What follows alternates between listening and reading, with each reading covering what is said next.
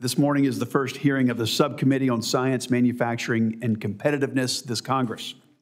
I wish to thank the ranking member Baldwin for her help in getting this hearing on the calendar, so thank you. Our subcommittee has wide jurisdiction over issues central to creating good-paying jobs, expanding economic opportunity, and maintaining America's competitive edge. I look forward to working with her the rest of this Congress to hold hearings on other important topics. Director Kratsios, thank you for being here today. And before we discuss AI's action plan, I want to thank you for your leadership in laying the groundwork for President Trump's leading the world in supersonic flight executive order. It's another important field of innovation and one where we as a country have fallen behind. We haven't had a commercial Concorde flight in over 20 years, and we have to stay ahead of China in cutting-edge aerospace technology.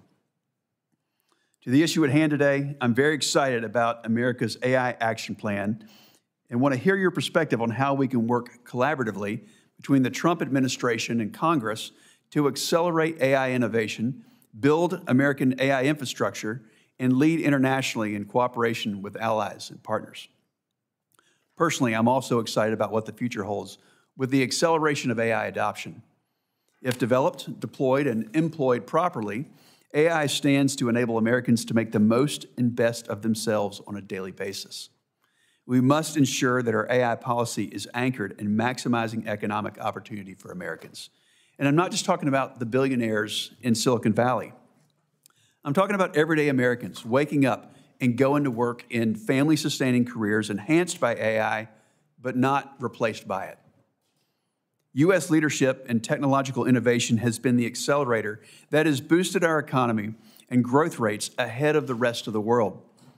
General-purpose technologies like the internet ushered in sustained years of economic growth, wage gains, new jobs, and increased productivity. Critically, U.S. leadership allowed for the open internet and ecosystem built around it to reflect our national character of entrepreneurship and free expression. AI offers similar opportunities as a transformative general-purpose technology. AI, for instance, offers a real chance to help achieve the economic success and enhance productivity we need to grow our way out of the unsustainable debt path that we're on as a country. As your AI action plan rightly points out, the competition is fierce. The Trump administration has made AI leadership a day-one priority. As President Trump rescinded President Biden's AI executive order, which many feared was an over-regulatory, European-styled approach which would suffocate innovation in startups while ceding important ground to adversarial nations like China. The PRC has put forward plans to leverage state resources and capital to make China the global leader in AI by 2030.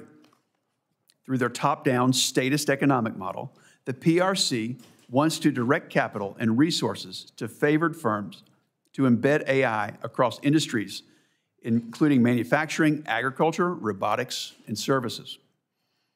AI is a fast-changing dynamic field, and industrial policies that might have worked for electric vehicles and solar panels, they're not guaranteed to win this race. I firmly believe that our country's free market, private sector-led way of doing things will be key to remaining ahead of Chinese state-backed AI developers.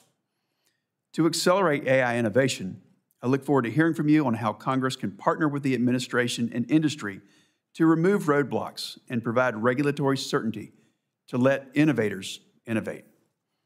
Chairman Cruz's AI regulatory sandbox bill will be very helpful here. The federal government can also continue to be a proactive partner, leading the way on adopting AI tools and solutions to streamline and improve government while also sending an important market signal and presenting a valuable use case. To build out American AI infrastructure, Congress needs to work on comprehensive permitting reform to ensure that we don't lose this race because of a lack of energy production. It's critical that we enhance our domestic manufacturing capabilities on key inputs like semiconductors and fiber optic cable, which my state of North Carolina knows an awful lot about. To lead in AI internationally, the U.S. must lean into exporting our AI tech stack across the world to allies, partners, and important third countries. AI must be globally diffused within a U.S.-led technology ecosystem. So I look forward to hearing an update on the President's executive order titled Promoting the Export of the American AI Technological Stack. The U.S. has all the necessary ingredients to keep our lead and to win the AI race. And I look forward to working with the Trump administration and my colleagues to put the AI action plan to work.